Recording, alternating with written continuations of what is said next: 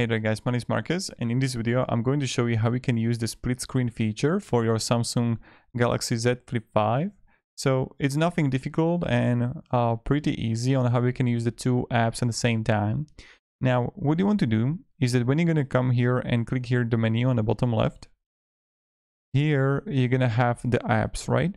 So what you want to do is to hold this icon, and when you're going to hold it, you can just have it like as drop here to open, drop here to pop-up view, or drop here to open. So I'm going to put it right here, and then I'm going to select the next app. So let's say the next app is going to be Gmail, and now you can see that we can transfer it, or even I can have it like this.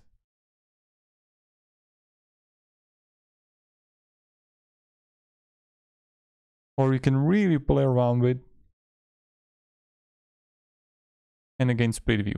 So this is how it's done, and this is how it's possible to be. Now I have it like this,